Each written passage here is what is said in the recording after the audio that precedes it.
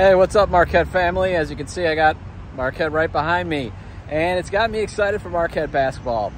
What am I looking forward to this season? Well, I definitely want to see Tyler Kolek repeat as Big East Player of the Year, and the only way that I don't see him repeating is hopefully Cam Jones or Oso Ighodaro push him for Big East Player of the Year.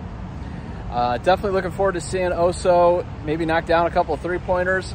He's definitely a NBA prospect, but what's going to get him into the first round is if he can start hitting some three-point shots. Definitely has the ball handling skills that NBA teams are going to be looking for a guy his size.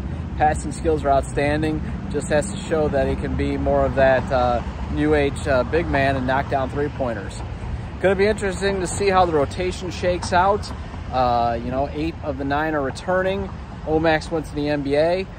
Shaka will probably play 10. The only reason why he played 9 last year was Zach Wrightsell got hurt.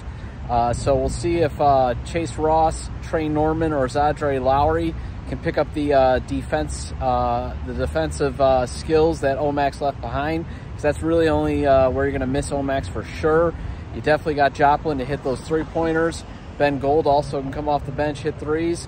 So the offense, you'll be all right.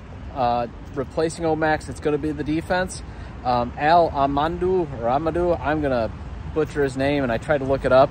It'll be interesting to see, will he be that 10th man, or is it going to be Zadre Lowry? Otherwise, I'm just super excited for hopefully Marquette not only repeating as Big East champs, but finally going into the second weekend of the NCAA tournament, and maybe the third.